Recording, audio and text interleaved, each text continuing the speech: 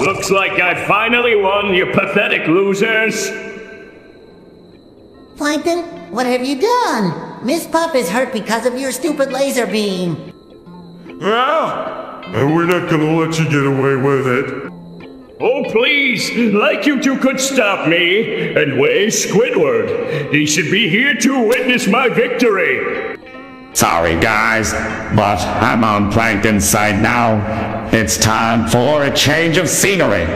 What? Squidward, how could you betray us like this? Oh, please, SpongeBob. Working at the Krusty Krab was getting old. Plus, Plankton promised me a raise. Raise? That's it. We're taking down both of you traitors. Don't bring it back, me boys. Just go save the Krusty Krab.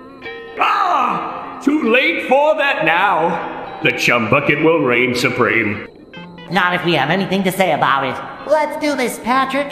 Patrick and SpongeBob charge towards Plankton and Squidward as they continue to argue and fight over who gets control of Bikini Bottom. Plankton and Squidward are eventually defeated by SpongeBob and Patrick with some help from Kernowitz. Plankton and Squidward sulk in defeat at the chum bucket.